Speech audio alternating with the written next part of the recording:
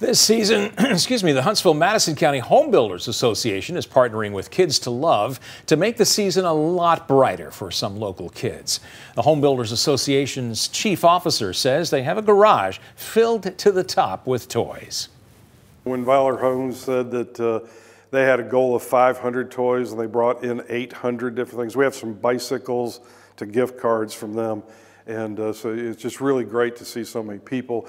We had a holiday open house today, and everybody that came today brought presents and gifts. Oxley says that Kids to Love started the season with over 3,000 kids that needed support. He says the Huntsville-Madison County Home Builders Association has donated nearly 2,000 toys and several $1,000s in cash and gift cards. There is still time to donate toys, personal care items, and cash or gift cards. Those donations can be made to Kids to Love directly or through the Home Builders Association.